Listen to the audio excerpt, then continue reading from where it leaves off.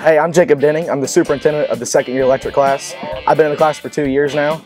The basic things we've learned how to wire panel boxes, receptacles, lights, all the things you need to get your house running. And in the second year, we learned to bend conduit, do electrical for like commercial buildings, like your warehouses or your like power plants.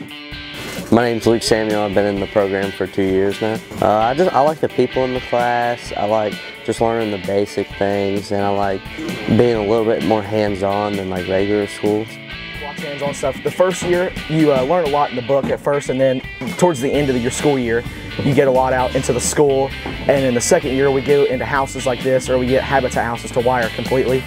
Yeah, I'd recommend it because you learn all like the basic things about wiring. And even if you don't want to be an electrician, it's still helpful to know how to do it. Program, it can get you pretty far. Like you can get, eventually, however long you work, you can own your own business eventually. But starting out, you can get into a pretty nice job. Start off pretty good, around $20 an hour, and by the time you're about 23, 5 years in, after you get through your schooling, you can be making like $50 an hour almost, maybe even more, depends on how high up you are. You can even get into HVAC or other programs to get high into those as well with electric.